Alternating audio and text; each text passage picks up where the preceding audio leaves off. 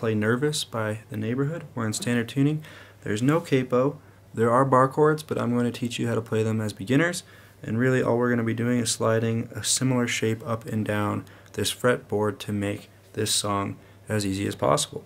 So the chords we're going to be working with are an F minor, a G sharp major, an A sharp major, and we have a C minor chord. There's alternate locations to play those chords. For example, a C minor chord could be played down here instead of up here, but I think it's easiest to slide up and down the fret if you are a beginner, kind of holding the same shape as we go. So let's walk through the chords here. If you already know how to play the chords, feel free to skip ahead. For now, we're going to teach those basic chord shapes. So for an F minor, if you're a beginner, you can start with your index finger on the first fret of the low E, that's your topmost string here, on the first fret.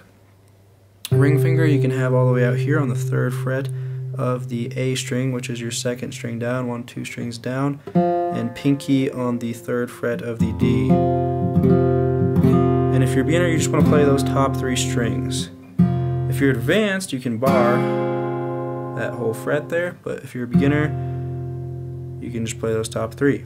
So you can slide that exact shape all the way up here to the 8th fret, which is your 8th fret on the index, low E string, and then these 2 fingers on the 10th fret for your C minor. And again, you just want to play those top 3 strings.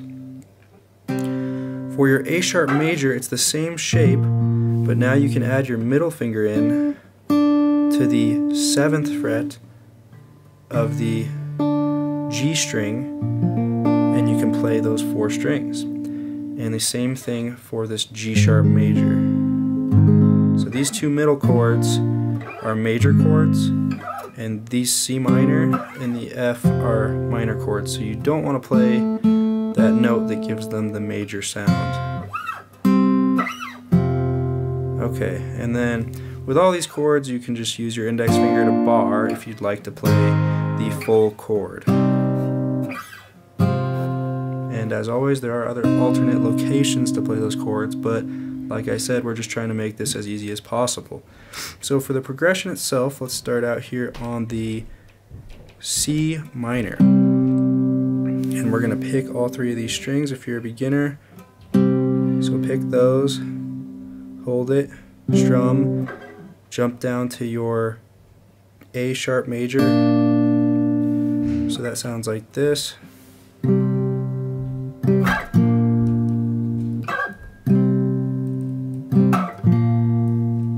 more time.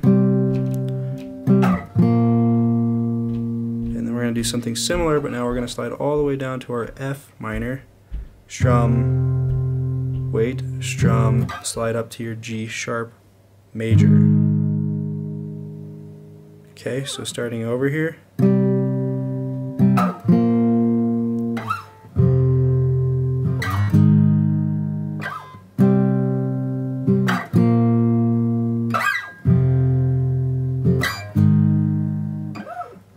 C minor, A sharp, F, F, G sharp.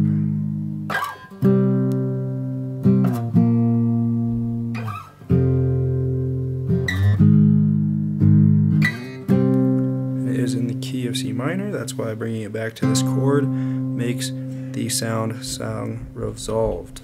Okay, so that's how you do that if you're a beginner. If you're advanced, obviously it's very similar, just play the full bar chord. So if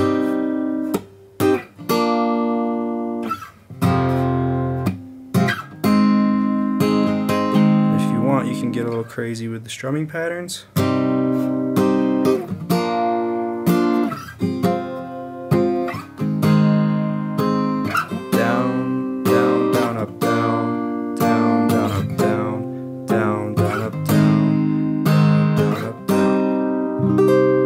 That's all there is to it. So that's the progression that's played throughout the entire song. That's going to be it for this tutorial. If you have questions, please feel free to comment below. If you'd like to see more tutorials from me, please continue subscribing to my channel and also check out my songwriting playlist. Thank you for watching.